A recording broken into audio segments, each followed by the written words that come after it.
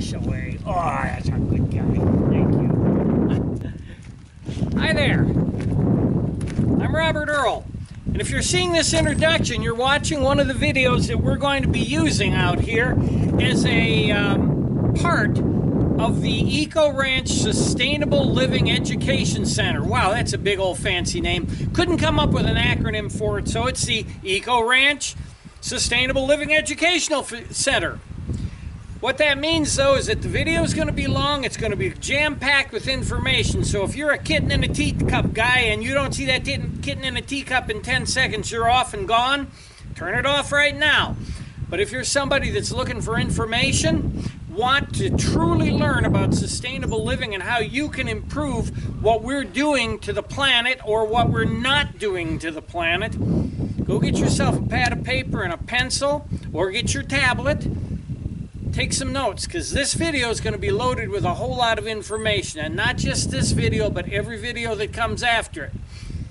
Now, as a part of being a sustainable living education center, we're always going to be in need of money. Right now we need to build with Portland cement, and there's going to be more and more things coming up. So we'll always be happy to accept any donations. And if you feel that you've gotten any information out of these videos and you have the ability, make a small donation to help us get that Portland to make more videos and make this place a better sustainable living education center. I'll go ahead and put the link in the comments and also on the main page of the Eco Ranch YouTube channel right up here. On the main page is a donate button. So without further ado, let's go into the actual video. Oh boy, the star of the show, Cascade the Wonder Dog, yay! Hi everybody. He's wandering off to do, well, I wonder what. That's maybe why we call him the Wonder Dog. But I'm here, and I'm Robert Earl at the Eco Ranch in far west Texas. Let's talk about chickens. Let's talk about meat chickens specifically. Now, that's going to be a touchy subject for some folks, especially those who have made the choice for whatever reason, whether it be for this week or for life, to not eat meat. And also those that do eat meat that are concerned about how humanely animals are treated. So we're going to cover some of that and a lot of how I'm raising our meat chickens this year in this video. So why don't we get started? So there's going to be a lot of information, maybe not quite a lot of visual eye candy in this, but it's the information that's important. Now, first of all, as I started the journey with these meat chickens this year, I did not start this video as I should have. So to see how I began with the meat chickens, you'll need to go back to our vlog for the end of May, and you'll see the meat chickens in what I've built here as the nursery. Again, to preface that, I built the nursery to handle 100 to a maximum of 200 meat chickens. Now what I got were 300 because I got a deal from the hatchery, which is Country Hatchery in Oklahoma. I'll go into the deal in a minute, but I got a deal on 300, so space is going to be an issue. When you see this, they are going to look crowded now, and of course your first thought's going to be, oh my God, what's going to happen in a little while? In a little while, the area that I'm sitting in right here is going to be boxed in to give them extra room. It'll increase the space they have by over 50%, which will roughly give me the same square footage. It's not going to give me the square footage that some folks would like to see.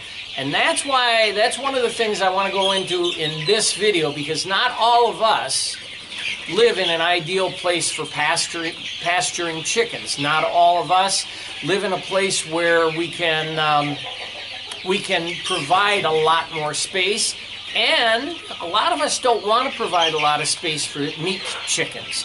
The reason is, when you have meat chickens that move around too much, now Cornish crosses, Cornish roasters, the Frankenbirds, they don't move around much. They kind of sort of position themselves by the feeder and the waterer, and so they eat, they drink, they crap. They eat, they drink, they crap. That's all they do. They don't move around much. But when you get into other breeds that are going to move because they're going to forage, they're going to live a normal life, unlike the Frankenbirds, They want to move. They want to get around. Well, the more they walk on those legs, the more they exercise their wings. I'm not doing the chicken dance. The tougher the meat gets, even in a 12 to 16-week-old bird. So the degree of confinement, the amount of space you give your birds is going to depend on your, I hate to use this word, on your morality. You want to give them a lot of space, you want to give them a little. In my case, I'm swallowing hard and not giving them a lot of space. So trolls, don't bother telling me.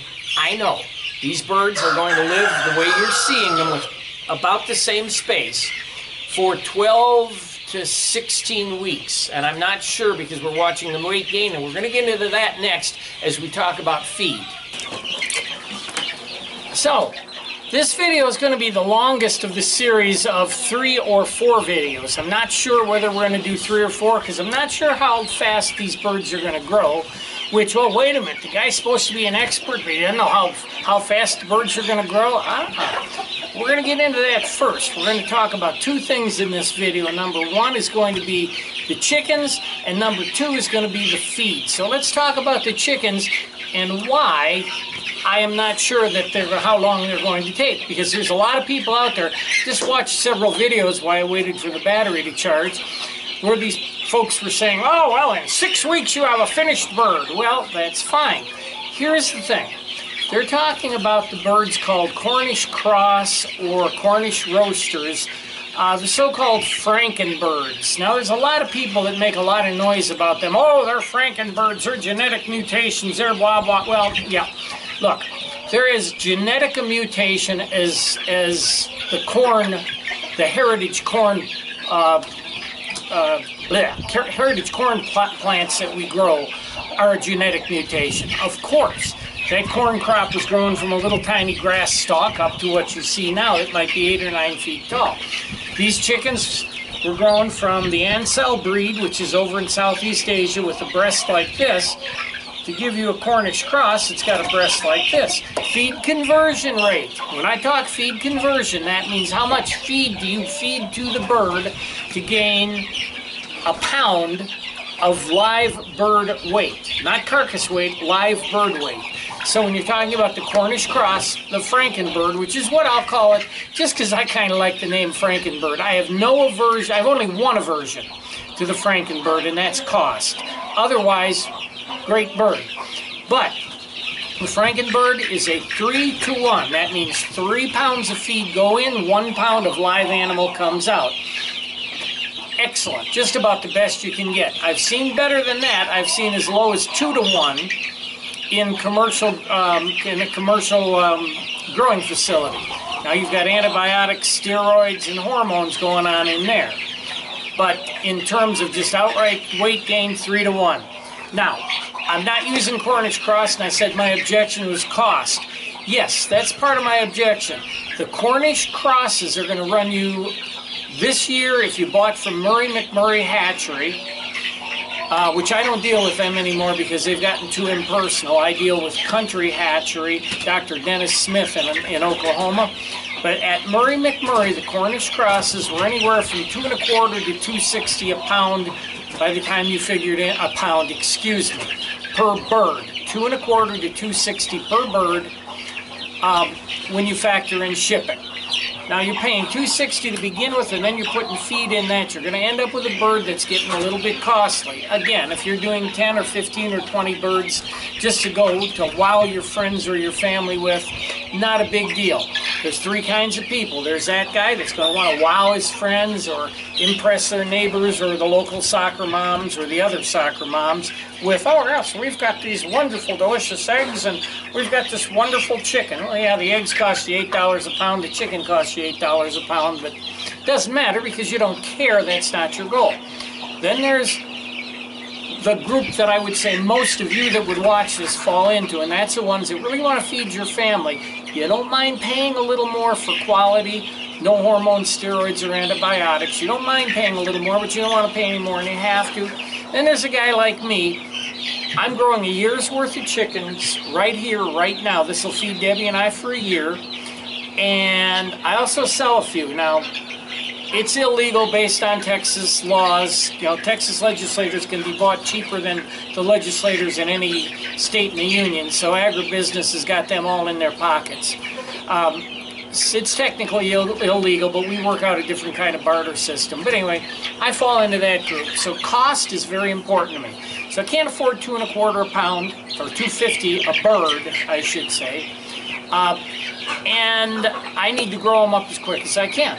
Now I've got an incubator, but I can only put 50 eggs in the incubator at a time. You put 50 eggs in the incubator, you might get 35 birds. Of those 35, 18, again, generally speaking, 18 are roosters that I want to eat, 17 are hens that I'll probably want to use to replace my hens that are aging. Already did that this year. I ran 2 sets of eggs through the incubator, and I got some roosters which I've already processed. I've got some hens that'll be laying in a couple of months. So I went here to something called the Frying Pan Special. McMurray Hatchery has them, Country Hatchery, everybody has them, and here's why. In birds and mammals, 51% of the hatch is always going to be male. Male ensures the survival of the species, and you've got higher mortality in males because they generally are doing what? They're protecting their women, their harem, their women, whatever. That's why the cavemen went out and they killed something and dragged it home, and the women stayed in the cave and cooked it. In roosters, or in chickens rather, the roosters, they're like this, constantly guarding those hens. So nature has given us 51% male.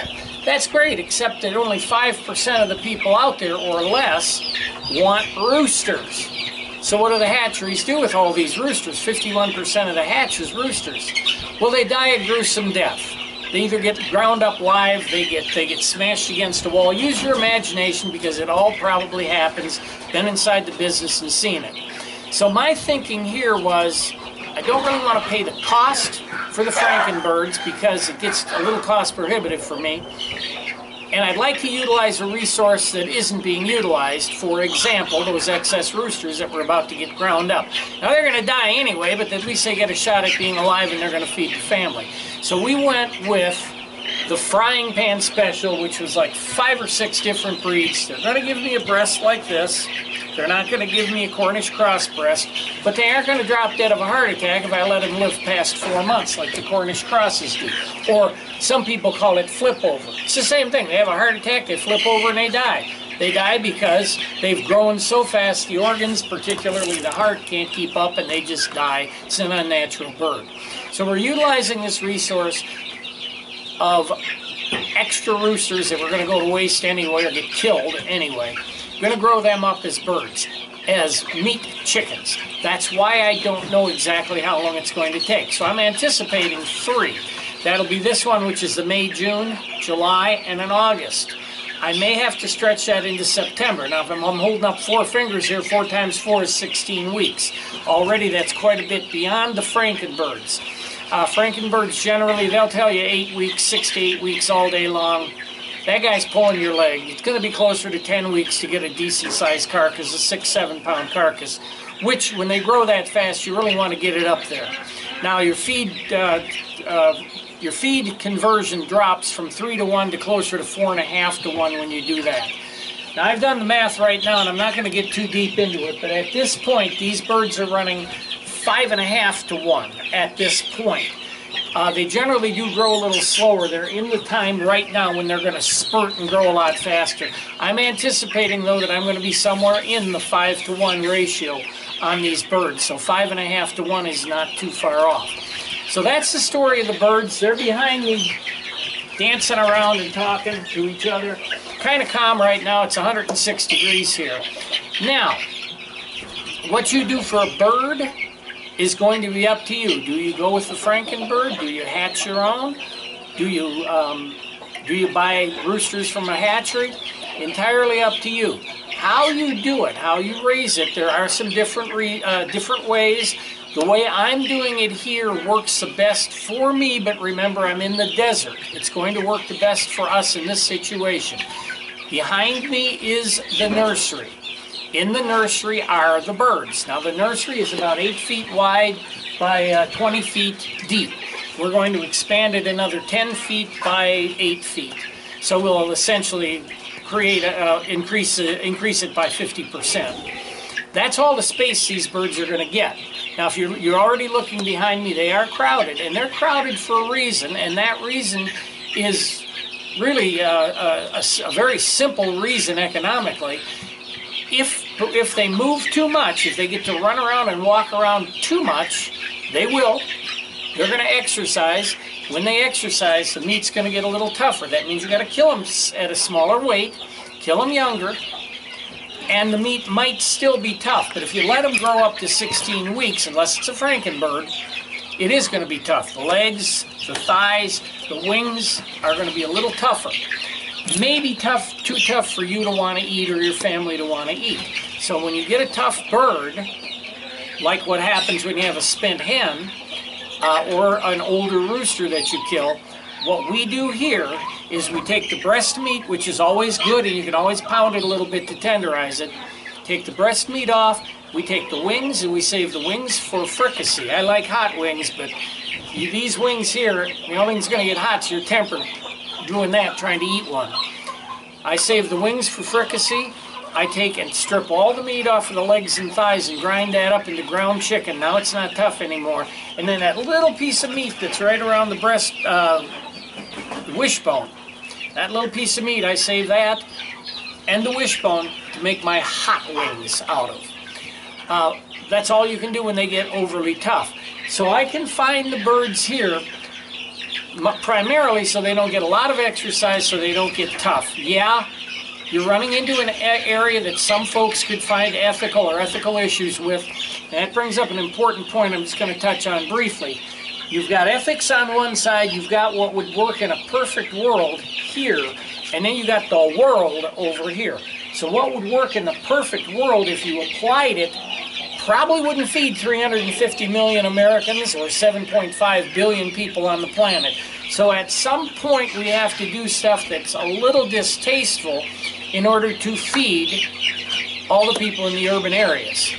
In my case, I want to have the tender birds, and I want my feed to weight gain conversion as low as possible.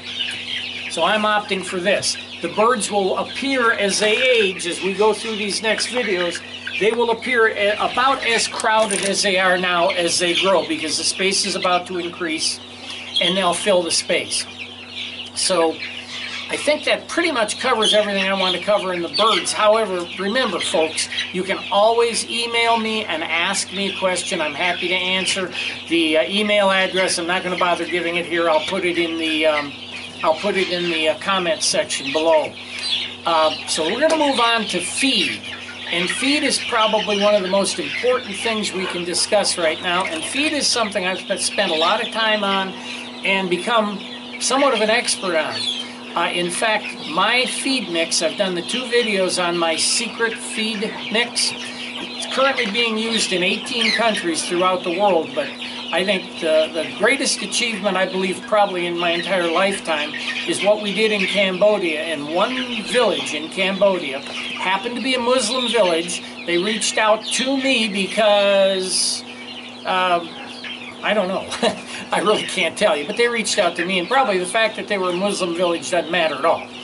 But reached out to me, they were telling me that they weren't getting the weight gain they wanted, and they were having 90+% mortality from HPAI. That's highly pathogenic avian influenza, better known as bird flu. Bird flu would roar through, and believe me, bird flu is still roaring through Asia. You just don't hear about it because the fashion of the day has moved on to something else. We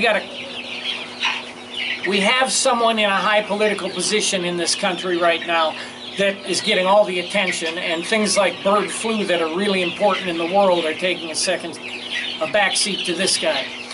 But bird flu is there, it's an ever-present problem, and 90+% mortality was a real issue. Put these guys on my feed mix, didn't hear from them for a year, and then I heard, you won't believe it, Actually, the phone rings. Hello, Mr. Robert, Mr. Robert. You know it's somebody from overseas when they do that. Talk to them. Bird flu came through. All the villages in their area were decimated. Everybody, 90+% mortality, except one village. This village. Their survival rate was over 90%. In other words, a complete 180 turnaround. What was the difference? My feed mix. No, my feed mix isn't fantastic, doesn't have secret ingredients. It's a real simple thing. You've been out there looking at feed mixes from the checkerboard people and everyone else. You think that your laying hens need 16%. In fact, we got a whole bunch of dummies around here that think, oh, 7% scratch is fine, and they're getting eggs out of their birds. They just aren't getting eggs like mine. 16% is fine, 7% is fine. Well, it's like, I hate to say something like this, but it's the only way I can draw you a picture. It's like those pictures you saw of the Auschwitz death camp, how thin and skinny those people were coming out of there. You feed them that kind of feed, you're creating a bird like that. Those poor people that were in there, if the flu came through, they were going to die because they had no resistance, they had no body fat, no energy reserves in their body. Chickens are the same way. You create a death camp over here with 16% protein or less, 15 some people are feeding, and they'd have no fat reserves for when bird flu or anything comes through. Anything comes through, even a cold snap, they don't have the ability to fight it off, they don't have the ability to resist it, so what do? They drop dead. What happened in Cambodia? Something real simple. They were feeding about 15%. I said, guys, swallow hard. Spend the money up front, increase your protein to 20% plus. 20% is the minimum. Go above that. It'll reward you in terms of better egg quality, increased egg production. The birds will grow to maturity faster. And the biggie, when bird flu comes calling, not so many birds are going to answer the call. That's what happened. Very proud of that.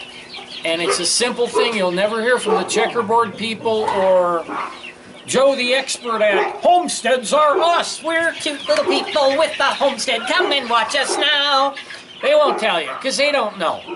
I know because I don't have time to do that cutesy stuff and a little happy dance or have the funky long beard or any of the catchy things they do other than the pink shirt. All I'm going to do is tell you the way it is. The truth as I've seen it, as I've experienced it over the last 20 years. 20% protein is the bare minimum. Raise your babies on 28% if possible. We're at 25 here, and I'm going to get into that right now. So I mentioned the checkerboard people. I don't want to mention them by name because they've probably got a whole staff of lawyers on people. In fact, I should call them chessboard people. This is a bad group to deal with. Any big corporation that's selling you animal feed, they are a bad thing to deal with. And I'm going to tell you why right now. You see, they answer to one God only. And that God is the stockholder. Stockholder wants a profit, they got to find a way to make more profit. And believe me, they may be in the animal business, the last thing they care about is your animal. They want that profit margin as high as possible. So they're doing things that are to cut corners on the profit margin. Now I'm going to tell you something that sounds a little innocuous here. They take the whole kernel of corn and the whole kernel of soy, if they're using soy as their protein booster. They're cracking that kernel, they're removing the germ. The germ's where all the oil is, the germ's where the energy is. They're removing most of the germ from your corn kernel, from your soy, from your grains. And they're using it somewhere else, generally in some human food, or generally for something you might be familiar with called high fructose corn syrup. They're taking that away. Now they don't care because the labels, these labels right here, they only have to tell you crude protein. Now you don't know what crude protein is. Yeah, protein's protein. No. That's what they want you to believe, and that's why they lobbied to get the word crude put on there. If it said digestible protein, you'd go, ooh, wait a minute. Crude protein is different. So they take away the goodness of the corn kernel in that germ, and they put it in Coca-Cola. Oop, I mentioned a product. They put it in that, which, of course, we all know high fructose corn syrup is the #1 trigger for adult onset diabetes. Eliminate that from your diet, bang. You've eliminated a very big risk on adult onset diabetes. But I digress. Crude protein. So you're buying something that's 16% crude protein, or 18% from the checkerboard people. It's crude protein. Crude protein is anything that is identifiable as protein. And I'm looking around here for a feather. You'd think, there we go. This, my friends, is crude protein. You do an analysis of it, it's going to come up as, I don't know the exact percentage, but let's say 90% protein. It's not digestible, but it's protein. What little hair I have left on my head, that's crude protein. You can't eat it. You know why I know you can't eat it? Because I've been out in the bush a long, long time. God, for 60 years I've been out in the bush, and every time I see bear poop or coyote poop or wolf poop or any kind of predator poop, you know what it's loaded with? You've all seen it too. Say it with me. Hair and feathers. Undigestible. But it qualifies as crude protein. So you grind it up and you put it in this bag, and guess what? You can raise that number of crude protein. Not digestible protein. You'd be shocked if you knew the actual percentage of digestible protein, but that actual percentage, somewhere in the 10 to 12% range. And then people wonder, we wondered at Cal-Maine why Campbell's Soup canceled their contract with us.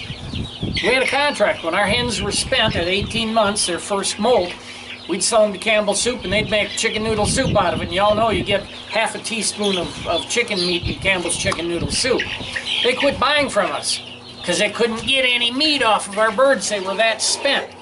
They would have looked at Auschwitz as Boca Raton, Florida. That's how starved they were. You want digestible protein. You don't want somebody that splits out the germ and pulls that germ out. Now you also don't want somebody that's gone to a cold extrusion process. You'd think, oh, cold extrusion, wait a minute, oh, that's saving all the important vitamins and minerals and you're not heating it up. I guess they're not heating it up because it's cold, so we'll go with cold extrusion. Well, yeah, cold extrusion uses inert binders. The biggest one they use is something that's mined all around me here in West Texas. Bentonite clay, food-grade bentonite. Food-grade bentonite clay. You get it wet, you mix it with the ground grains, it gets real nice and sticky. You run it through the pasta maker, which is all that extruding machine is. Run it through that little pasta maker, and chop, chop, chop, out it comes. You got the little things, they dry up. Beautiful! You've got pellets. And 15% bentonite clay that's totally undigestible, but they don't charge you for the bentonite clay. They're charging you their high dollar per pound for the checkerboard fancy mix of Crapolina feed. You're paying top dollar for clay, or another inert binder that's even worse than that. The clay's the #1 that's used. Cold extrusion is bad, and they use it. What's better? Hot extrusion. Very simple. They heat up the corn, not to the point where they cook it and lose nutritional value, just until the gluten gets nice and sticky. Mix everything together, run it through the extruder, no binders. Oh, but wait a minute, it costs a lot of money to heat that stuff up. Our stockholders wouldn't like that, so let's just make this chess move here. Hey, they're #1 because you buy from them, not because I buy from them. You have the power to vote, not only go and vote physically, but vote with your pocketbook. And you voted with your pocketbook, and you say, checkerboard people, feed us crap. But I'm telling you the way it is. Now, I picked up this bag 2 or 3 times. I've gone to several mills here in West Texas, and if there is a mill that I haven't been to, and you're doing what I've said, you're doing the things right that I'm saying, I apologize for not mentioning you. I found 2. One is Bryant Feeds here, and they're in Aledo, Texas. And the other one is, I buy from both of these mills, but I buy through my local feed stores. The other one is Angelo Feeds out of San Angelo, Texas. And Angelo is the sister to another company there, and I can't remember their name. They use the entire kernel. They don't split it. Use a cold extrusion process. And there's nothing wrong with their feed. All I have to do is kick up that protein a little bit, because this, not this, but what I feed my adult birds is only 17% protein. I got to kick it up over 20. This is 22%, what I just showed you. This is the Bryant chick starter. It's 22%, and I have to kick it up a little bit from there. And it becomes a matter of cost. The checkerboard people here, and again, it's going to vary from region to region, but I understand we're not too far off from some parts of the Northeast. Checkerboard people, their chick starter is going to have medication in it that I don't want, simply because we don't have a coccidiosis risk here, because we don't jam them that close together.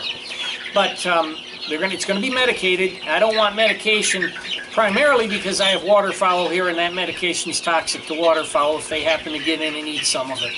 But the big thing is the cost. The checkerboard chick starter is over $20 a bag. And if I buy another brand that they carry that's a checkerboard owned company of game bird starter, it's going to cost me $22.50 a bag. This stuff here is expensive enough. It's pricey enough. I pay $17 a bag. Best price I can get around here. But all I have to do is augment it slightly. And here's the thing. The augmentation can be whatever you want to do. If you're pasturing your birds, number one, you should have turned this off a long time ago, because you can pasture your birds and you don't have to worry about this. But if you don't have the ability to pasture due to space or the fact that you're in a desert, I have maggot traps that I'm using that feeds most of my birds. I'm not using a maggot trap here because of the smell. Maggot traps are in one of my videos. Look it up. Also look up other people's videos. There's a whole bunch on YouTube that have done a great job with maggot traps. Maggot trap is a magical thing to use. You can use a mealworm farm. Right now we're not, but we're going to go back to it. We just simply don't have enough time to maintain the mealworm farm. But the maggot traps work great. What we are doing, though, is for augmenting, because we can't pasture, we are sprouting seeds. We're creating our own little pasture. And what we're doing is we're sprouting both millet and milo. Now, for right now, millet seems to sprout faster. Milo's half the price, but millet sprouts in just about half the time, so it almost balances out.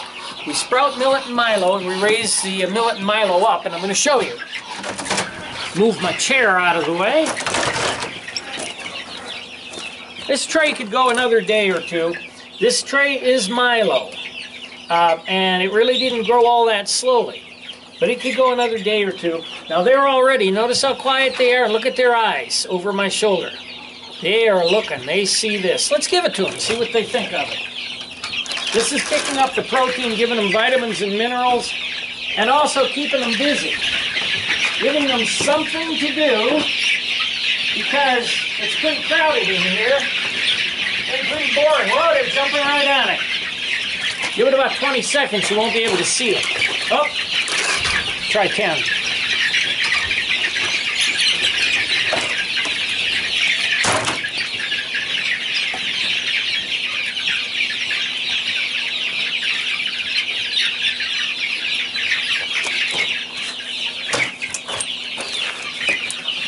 Now, I also had one of our area residents gave me 100 pounds of quinoa that I've been feeding them. Now, quinoa has a coating on it that has kind of a soapy flavor that really puts off birds particularly. So quinoa's got to be soaked. And also that soapy coating is slightly toxic, and we'd be dealing with small birds. I weighed these guys, 4 or 5 of them. I weighed them a few days ago, and they were 12 ounces. That's how I came up with that 5.5 to 1 for my feed to weight gain. But it's slight toxicity. If it doesn't outright kill them, it'll make them sick enough that they won't gain weight. And after all, we're trying to raise them for meat. So we want the economy of feed, and we want the economy of motion, and we want general economy, period. So we want to not introduce anything that would be toxic or slow their digestion any. So we take the quinoa and soak it for 36 hours, changing the water often. And the water that I change, just as an aside, the water that I change out on them, I use that to mix my mortar with. So again, nothing goes to waste. Remember, we're switching over here to a teaching center, the Eco Ranch Sustainable Living Education Center. And one of our mantras, the #1 mantra that we use, is the 3 R's. The 3 R's of sustainability. Recycle, repurpose, and reuse. So when I change the water out, I dump it in buckets that I use to make the mortar with. Just a little aside there. Well, I'll tell you, they sure made short work of that. I had to take a half hour to recharge the battery, enough to finish this up, and it is completely gone. They're standing on it looking at me wanting more. We used to call the babies velociraptors because they looked so much like those little velociraptors in Jurassic Park. Debbie calls these velociroosters. I think she's right. Now anyway, so by adding the greens, we've been able to get our protein level up to something that's acceptable for working with these birds here. How fast they grow, we still have to wait and see. We're not going to augment them with anything like a maggot trap, which I've done videos on maggot traps, or the mealworm farm, because we had to shut the mealworm farm down because we just simply don't have time for it. And we have the quinoa. If we get some other scraps of some sort that are given to us that are decent scraps, we'll go ahead and feed it to them. But we have a complete diet here with the sprouted milo and millet and with the animal feed. Again, as I said, the important thing for the feed is that you're using a whole grain. You're not having that germ chipped away. And I believe I've covered everything to do with feed. That's why I keep looking around. I'm trying to figure out if I've forgotten something. I think I've covered the feed. I've covered the chickens. The only thing now left to do is to wait and see how they gain weight and what goes on. And we won't know that until the next video in this series. I'm going to urge you, if you've watched this, ask me some questions. If it's of general interest, I'll put it in the next video. In the next video, we're going to talk more about the weight gain, caring for them as they get a little bit older. And if you're interested in doing this yourself, well, hey, what's stopping you? Get on the phone right now, or get online right now and order yourself some chickens. I don't recommend McMurray because they've just gotten too big for their britches, but McMurray is perfectly all right. I didn't have any real trouble with them. If you want to get some birds, go ahead and get yourself the fry pan special, a bunch of roosters from somebody else. Get them, set them up, and join me for the next video, and we'll see where we go in the next video with the weight gain and what else I need to show you, which is going to be a lot. I'll have a better outline then. I just wanted to get this out so you guys could see it, get an idea of where we're going to go, not only with these birds, but with our educational videos and with the education experience that we're going to have available here for people at the Eco Ranch Sustainable Education Living Center. So until next time, out here at the Eco Ranch in Far West Texas, it's Robert Earl saying, see you then.